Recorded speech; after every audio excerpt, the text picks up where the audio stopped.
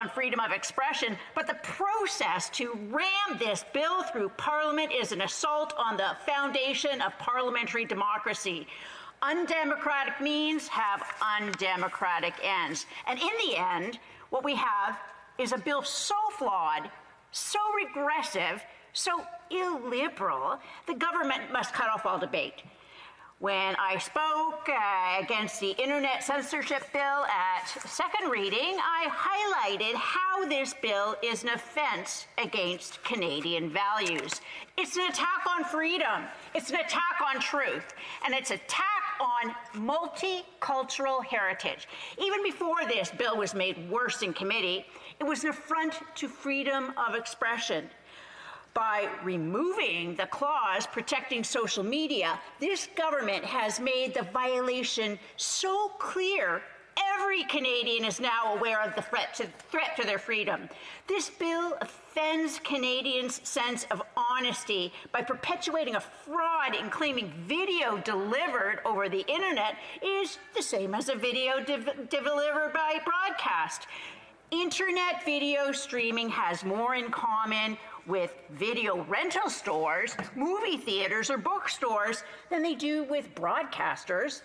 Internet video streaming, theaters, bookstores sell a product to Canadians. Broadcasters turn Canadians into the product and sell them to advertisers. One business model sells a work of cultural expression to Canadians. The other business model uses works of cultural expression to sell Canadians to big business.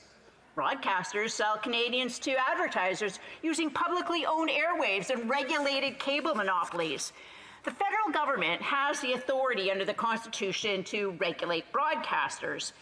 Movie theaters, video rental stores, and bookstores fall under provincial jurisdiction, even if they're foreign-owned. The bill is unconstitutional even before it attacks the Charter. Canadians are already fed up with Super Bowl commercials being substituted.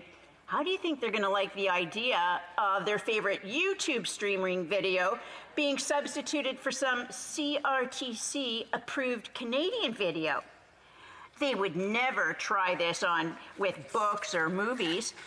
Canadians are not forced to buy a Canadian book to read Game of Thrones.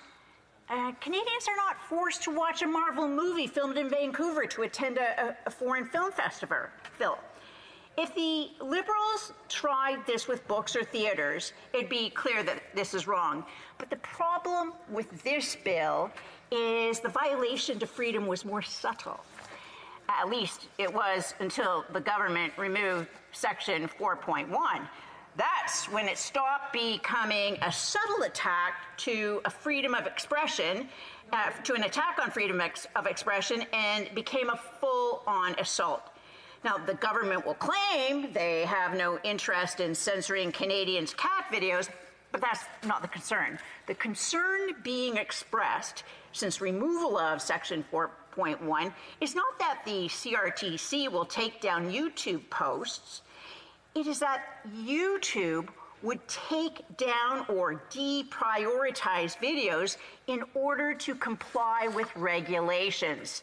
The counter-argument that we should not worry about Cabinet putting its thumbs on the CRTC scales because of the regulatory system takes a hit when you consider that Bill C-10 streamlines the process of Cabinet giving directives to CRTC.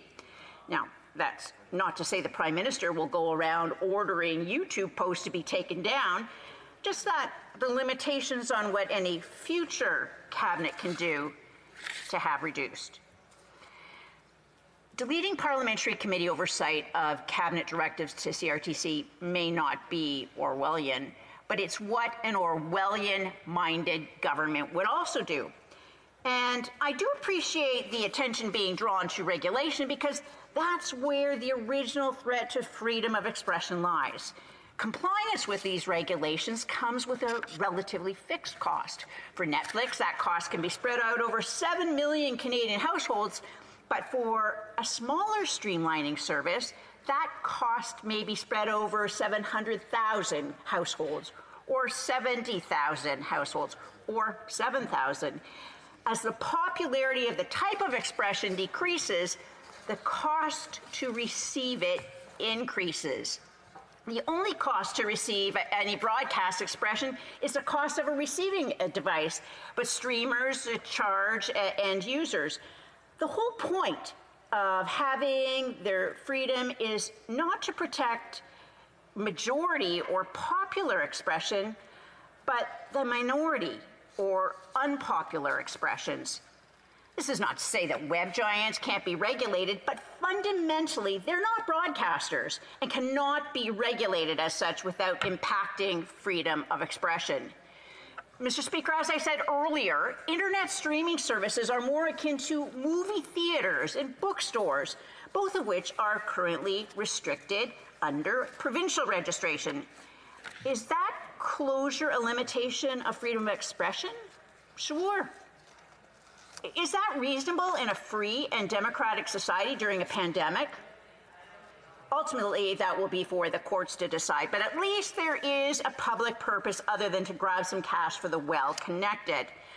The point is, movies, bookstores, and internet streamers can be regulated, but it has to be in the public interest and by the appropriate level of government. Just as we have regulations that say you can't build a bookstore made out of dry kindling, you cannot build a digital service which threatens to burn down democracy and not expect some public interest. Any opposition to C10 is being framed as opposition to Canadian culture, or that opposition to C10 logically extends to opposition of the CanCon system.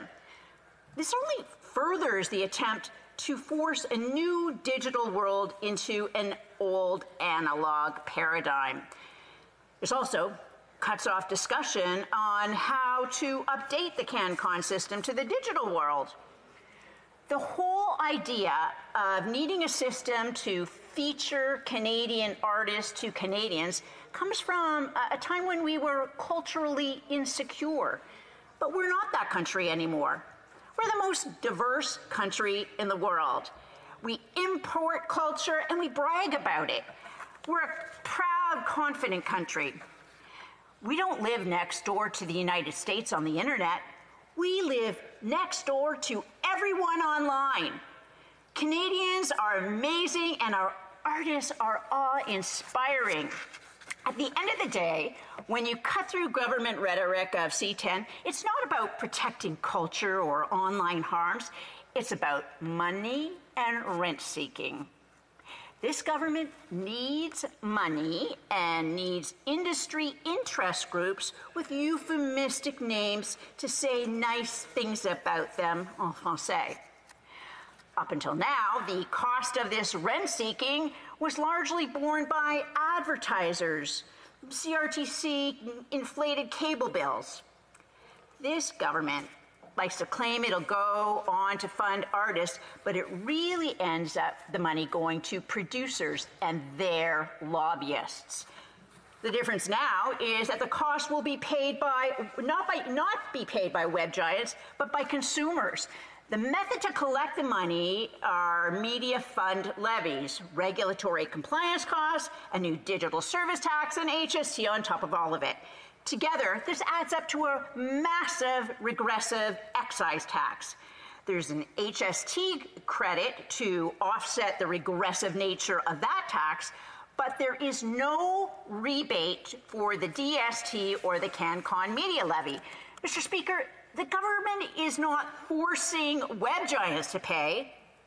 They're forcing the lowest income Canadians to pay, and pay the most. It doesn't have to be this way. We can regulate online businesses in the interest of public safety. And we can do it without threatening freedom of expression. Questions and comments. Questions et commentaires. L'honorable député de Drummond. The honourable member for Drummond. Thank you very much, Mr. Speaker. Honestly, I don't know where to start. I'm trying to find what is relevant in this speech and informative, and I really can't, unfortunately. And yet, Bill C-10 has been debated for